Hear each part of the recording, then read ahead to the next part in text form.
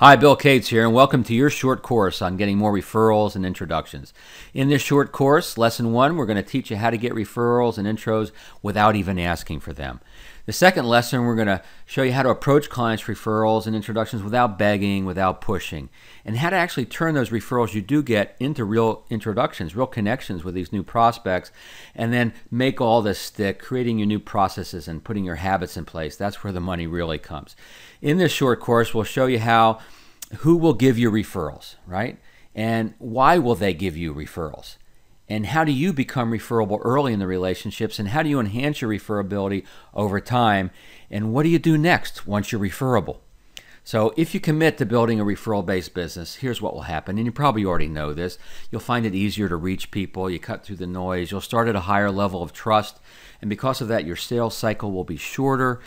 Average client will be larger. You'll be more likely to actually follow your introductions in the first place. And we know that referrals beget referrals. You'll get more high-value clients more easily, right? You know that. So what's going on? Why do people struggle with getting more referrals and introductions? Well, it really boils down to a lack of confidence. In the absence of confidence, what do we feel? Fear, doubt, uncertainty. So it's my job to give you the tools to boost your confidence, to move through any fear, awkwardness you may find, right? So what's your upside to this, right? If you haven't already figured this out, it's really important. How much do you make from an average client, a new client? Is it 500, 1,000, 10,000? And how much do you make over the lifetime of that client? Could be pretty substantial. So that's the value of a referral client. How many referral clients did you acquire in the last 12 months? 2, 5, 10, whatever it is. What if you could double, triple, or even quadruple? And yes, it's very possible to do that. If you could quadruple that amount, then how much would that add to your income?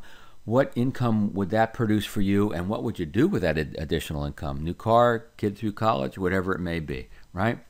So who gives referrals? Well, we found in this study by Julie Littlechild of Advisor Impact that there's actually a very high level of loyalty with satisfied clients, 99%, but a very low level of or correlation of referrals provided from satisfied clients. Only 20% of satisfied clients gave referrals in the last 12 months. But with engaged clients, huge loyalty, right, 100%, and huge correlation with referrals. Who gives referrals? Engaged clients give referrals. That's what we got to go for, especially to get referrals without asking for them. So how do you become engaged? As soon as you can, early in the relationship. The key is having a process that brings so much value they wanted to share it with others. As important as your products are, that's not what creates referability. That's not what creates engagements. It's a process of doing business with you, and that's by bringing value. So first of all, you want to make sure you have great high-value questions. Get big picture thinking. Ask thought-provoking questions. Teach, educate, right? Big picture, process, very important.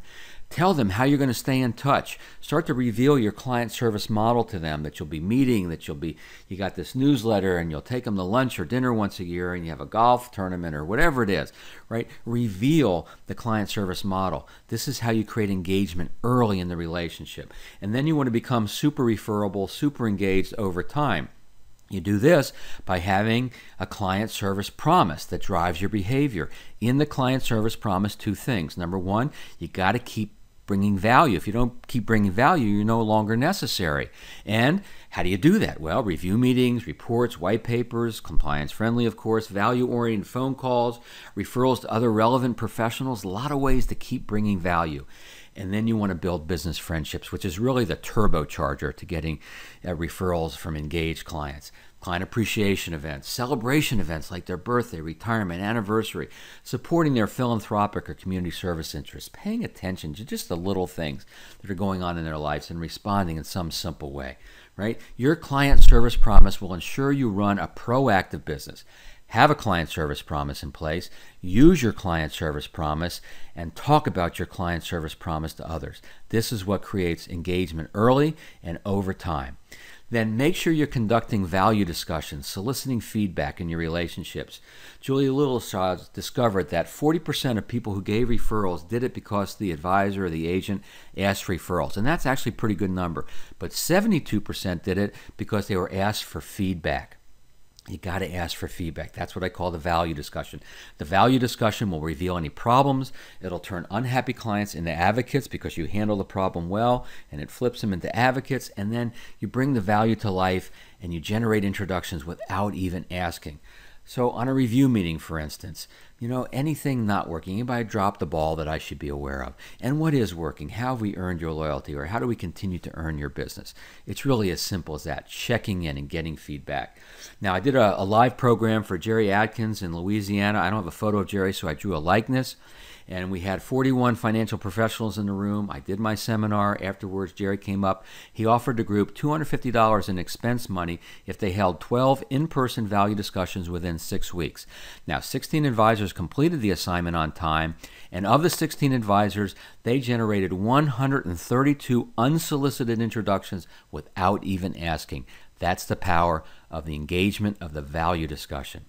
So, getting referrals and introductions without asking for them. Check. Then we're going to teach you how to get referrals and introductions without pushing or begging. All right? That's the next step. So click the green bar and we'll take you to the next lesson, how to approach clients' referrals without pushing, without begging. This has been Bill Cates. We'll see you over at lesson number 2. Thanks for watching.